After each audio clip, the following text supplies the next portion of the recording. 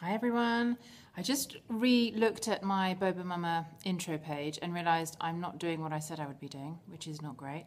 So what I said I would be doing is sharing the ups and downs of my journey, helping other people be as authentic as they possibly can be, which is basically what I'm trying to do. So I wanted to share that yesterday I had a shit day, really shit day.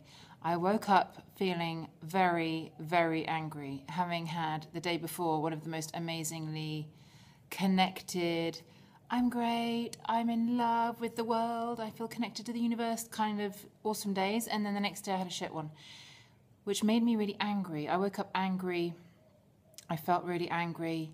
And for the first time ever, even though I've known this in theory, I've never actually done it myself, I practiced what I know in theory, which is that this is kind of my mantra: all feelings are welcome. All feelings are welcome. So anger obviously being one of the negative feelings, as it were, ones that feel uncomfortable, that we don't like to promote. It's all very well being serene and kind and happy and loving, that's all accepted. But when we feel disappointment or regret or hatred or anything like that, then that's a little bit taboo. So yesterday I thought, okay, I'm going to practice. And I really practiced allowing my feelings, which, believe me, I've taken me years to do this. Before I would really beat myself up if I felt not the way I should feel. And I've mentioned in other videos before that we're living in Bali now. It's the most amazing villa. We have a private pool. It's the most gorgeous setting. We're in the paddy fields. It's green, it's lush, it's sunny most of the time. It's just gorgeous. And yet when we first got here, I felt angry a lot. And I kept beating myself. Why am I feeling angry? What's wrong with me? How can I be in such an amazing setting and feel angry? What, how crazy or bad must I be to have this feeling that doesn't match my setting at all? How ungrateful am I that I can't be happy for what I have? So obviously this would fuel it, because I was never allowing myself to be angry. I did some work around that, and I don't feel that anymore. I got out of that kind of anger rather. Yesterday was my first time actually testing out if I can accept what I feel though. So yesterday I felt really angry and I thought, okay, I can do this. You are allowed to be angry. So it was kind of about observing the fact that I feel really angry, not necessarily getting into it. This time I didn't do any releasing, like I mentioned in my last video about journaling and how to release angry feelings.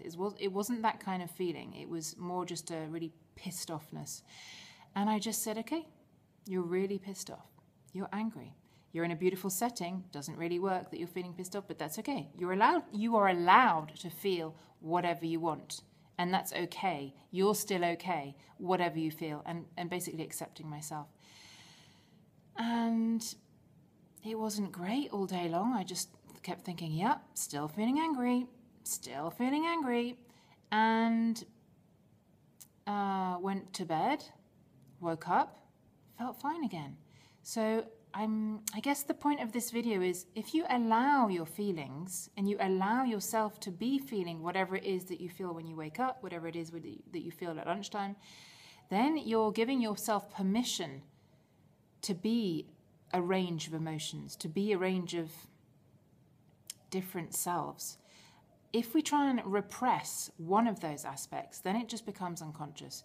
If I'd really fought against that anger, which is what I did when I first got here, it just grew. It grew. It wouldn't go away. And it got stronger and stronger until I had to literally scream my head off in a rainstorm and kind of do some kind of rain dance, tribal screaming at the moon thing in order to get rid of it. And that was because I'd let it go on for so long that it had grown inside me and made me feel so uncomfortable in the process. I was battling myself. Yesterday, I was able to just go, yep, anger's there. That's okay. It'll go. It's not permanent. That's the thing. I often get attached to the fact that something might be permanent. Oh my God, I'm angry. That means I'm never going to be happy again.